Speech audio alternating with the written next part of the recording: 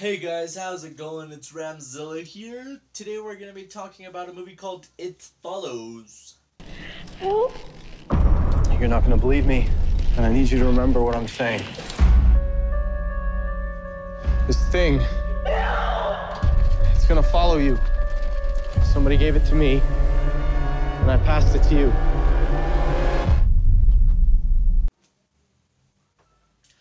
Alright, so I've heard nothing but good things about this movie. I've heard it's a really good horror movie.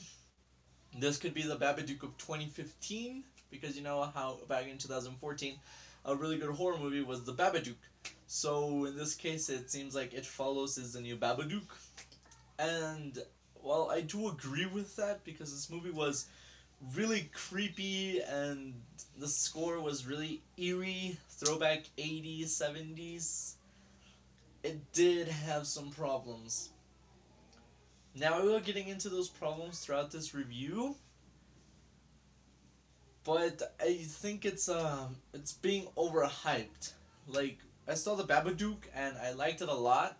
I didn't think that movie was being overhyped for what it was. I thought it was really good. But this movie, I think it's being overhyped because I feel like people are only reading the first half, and then maybe the last 20 minutes or so, they just kind of like, they're like, what? Alright, so let's get into the movie, shall we? This movie is about these kids who have sex, and after they have sex, something follows them that tries to kill them. Now, kids, remember, not even safe sex could save you from this one. Still gonna die. Alright, so let's get into the movie, shall we? So this movie starts off with this girl running away, getting into her car, driving to the beach. She calls her dad, tells him she loves him, and then it skips to the morning, and you see her leg broken, and she's missing a foot, and you're like, what? So anyways, after that, you're introduced to the main character, who's a girl, and she's dating this one guy. And then they have sex, and he chloroforms her, takes her to this abandoned building, and that's when you're introduced to the monster. Now, he's explaining to her that this thing will follow her and only her and will try to kill her. But this monster, it can only walk. Now, he says that it will take on many different forms. It will take on many different views, so it can look like somebody she loves. It can look like somebody different. And he explains to her that the only way to get rid of it is to pass it on to someone else. Now, that means having sex with someone else. So, in this case, he tells her that if she dies, the monster will go after him. So, after that, she kind of doesn't believe him, but as the story progresses, she realizes that he has a point and something is following her. Now, this is why, I thought the movie was really good and creepy and eerie. The score that they used was really creepy. And on top of that, the characters that they used was, like, there was this old lady, creepy as fuck, man. Like, she's just walking about, like, following her. Also, when she's in her house and she's in the kitchen and she sees her best friend, kind of like, oh, fuck. Just remembering it gives me the creeps. So, anyways, you fast forward a couple of events and her friends don't believe her. So one guy who doesn't seem to be afraid, who's also her friend, she decides to have sex with him to prove her point. Now, this is one of the problems I had with the movie, because 3 days go by and he still says that he doesn't see anything, and you don't get any signs that the monster is following him or anything like that. But when the first guy passes it on to her, the monster shows up within a couple hours, maybe minutes. But when she passes it to him, it takes 3-4 days for the monster to show up. So that's one problem I had with the movie. after that, another problem I had with the movie was because I really would have wished to see the origin of this monster, I guess you could say.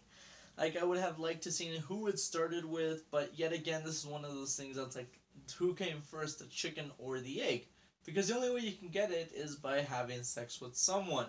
So, whoever gave it to that other person that gave it to that other person, who was the first person that got it, and how did he get it? Like, by having sex? Did he unleash a curse upon himself, or what?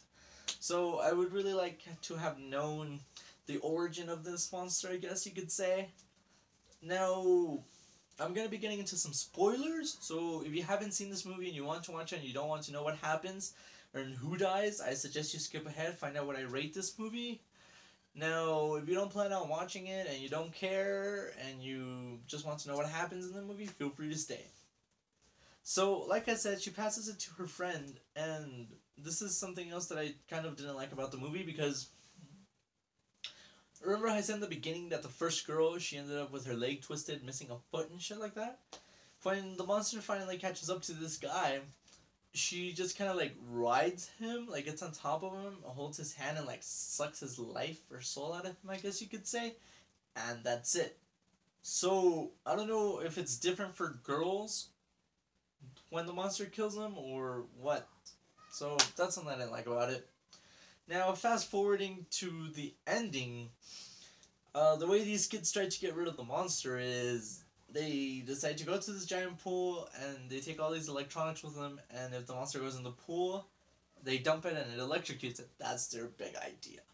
But obviously things go wrong. One girl gets shot in the leg. The monster still ends up going inside the pool and it gets shot in the head.